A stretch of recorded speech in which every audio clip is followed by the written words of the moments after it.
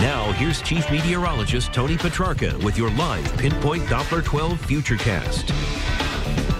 Well, the net result of heat and humidity, scattered thunderstorms like we had in a few locations just a few hours ago, and also poor air quality alert. Poor air quality alert continues through 11 o'clock this evening.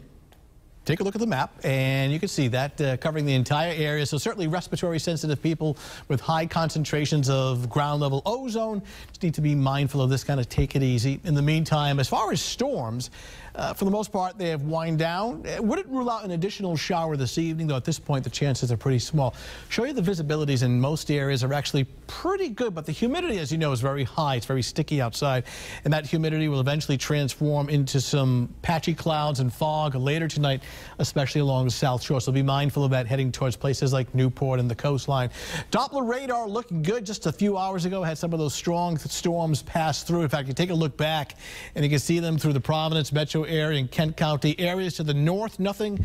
Areas to the south, nothing. And right in this zone, this is pretty much the blueprint of who had the storms and the rain. This actually represents Doppler radar estimated rainfall amounts. In some locations, you know, getting an inch and a half of rain in just a 20-minute period. As a result, in this area, had some reports of localized minor street flooding, some minor wind damage, whether it be a tree limb or a power line.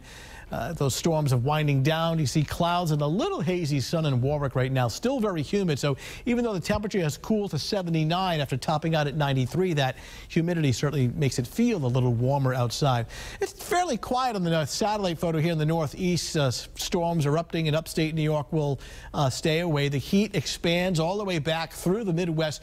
Cooler weather, Northern Plains, Upper Great Lakes will actually stay up in Canada. We will stay in the heat pretty much right through the upcoming weekend, especially Saturday, another day with temperatures close to 90. Again, outside chance of a passing shower this evening, though most of the time it's actually rain-free. So heading out, it's warm and muggy, high humidity. Watch for coastal fog developing later in the evening and during the overnight hours. Temperatures falling into the 70s. Any early morning clouds tomorrow giving way to sunshine.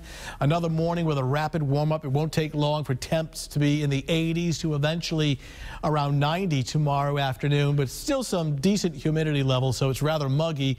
Hazy sunshine, better part of the day. The beaches are looking pretty good. Any early morning fog burning off to some sunshine. It's pretty warm, too. Air temperature 85, water temperature getting up there at the 71 degrees. Safe sun time, only 10 to 15 minutes. Sunglasses and sunscreen, a must. 7-day futurecast. It's borderline hot on Sunday. It may not hit 90, but, you know, 87. And then next chance for showers and thunderstorms, we're thinking Monday night into especially Tuesday. Temperatures next week are seasonably warm, though it does bounce back up towards the end of next week. Thursday and Friday, we're back up to the mid and upper 80s. So warm and sultry tonight. Not much in the way of rain, just a small chance. Looks like a pretty solid beach weekend, though, for sure. Well, it's looking good, and the water temperature finally warming up. Yeah. All right. Thanks so much. More coverage.